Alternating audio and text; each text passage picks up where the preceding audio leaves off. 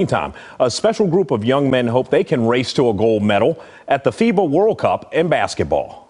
DFW is well represented on Team USA 19 and under basketball. First off, TCU's Jamie Dixon is the head coach. His soon-to-be sophomore guard, Mike Miles, is also on the roster.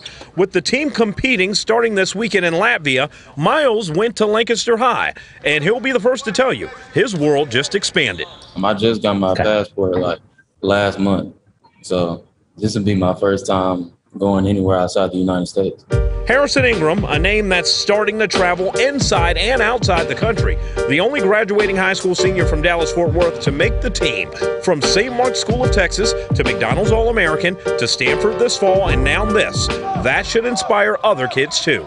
In any sport you're playing, football or whatever you do, robotics or anything like that, if you just keep working your hardest at what you get, what you deserve will always come to you. Keep their eyes on their goal. They can make it from any institution, any school, and be in his same shoes.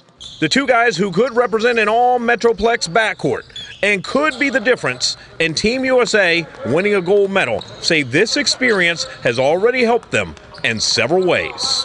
I know that I can be a leader, and I've been leading since, the first day of practice. The NBA scouts were there, NBA media were there in the tryouts and to our practices. They came to all our practices and watching this, being able to prove that you can still be yourself and still be effective with other good players on the court too.